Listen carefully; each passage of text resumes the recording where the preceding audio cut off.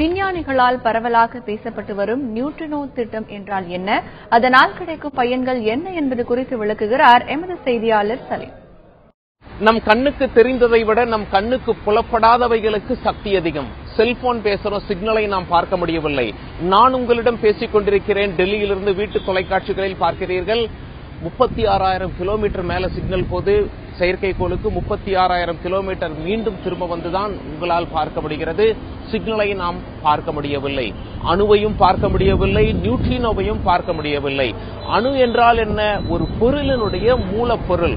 உடம்பு செல்களால் ஆனது அப்படின்னு சொல்றாங்க. அந்த செல்லை பிரித்து பார்த்து கொண்டே போனால் ஒரு கட்டத்துல பிரிக்க முடியாது. அதுதான் அணு.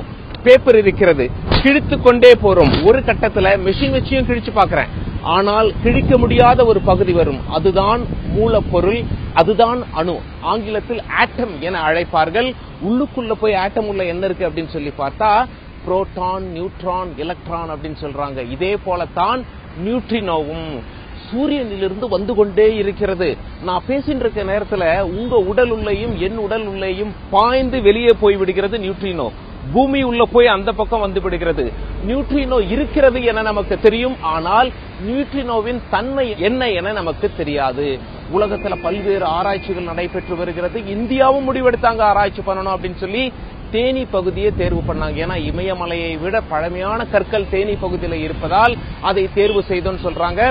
பூமிக்கு அடியில உலகத்திலேயே மிகப்பெரிய மேக்னெட்டை உள்ள வைக்க போறாங்க. ராட்சச காந்தத்தை உள்ளே வைத்து அந்த நியூட்ரினோவை ஆய்வு செய்ய போகிறார்கள். விஞ்ஞானிகளை நோக்கி, விஞ்ஞானிகளே நியூட்ரினோவை பற்றி நீங்கள் எதற்காக தெரிந்து கொள்ள ஆசைப்படுகிறீர்கள் என்ற கேள்வியை முன்வைக்கும் பொழுது, அணுவை பற்றி கண்ணுக்கு தெரியாத மைக்ரோஸ்கோப்ல மட்டுமே பார்க்கக்கூடிய அந்த அணுவை பற்றி நாம் தெரிந்து கொண்ட பொழுது எப்படி அறிவியல் புரட்சி வெடித்ததோ, இன்னைக்கு மருத்துவ சாதனங்களாகட்டும், செல்போன்களாகட்டும், கம்ப்யூட்டர்கள் ஆகட்டும், இதன் காரணமாக வெடித்த அறிவியல் புரட்சிகள் வந்தவை.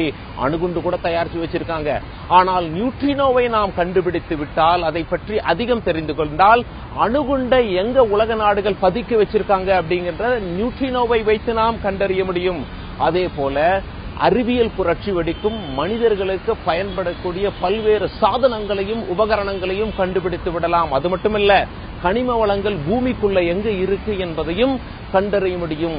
ஆகையால் நியூட்ரினோவை பற்றி நாம் தெரிந்து கொள்வது அவசியம். நியூட்ரினோவில் தான் நாம் வாழ்ந்து கொண்டிருக்கிறோம், அதை பற்றி நாம் தெரியாமல் இருக்கலாமா என்ற கேள்வியை விஞ்ஞானிகள் முன்வைக்கிறார்கள். டெல்லியிலிருந்து தந்தி செய்திகளுக்காக கேமரா பர்சன் பூபேந்தர் சிங்குடன் சலீம்.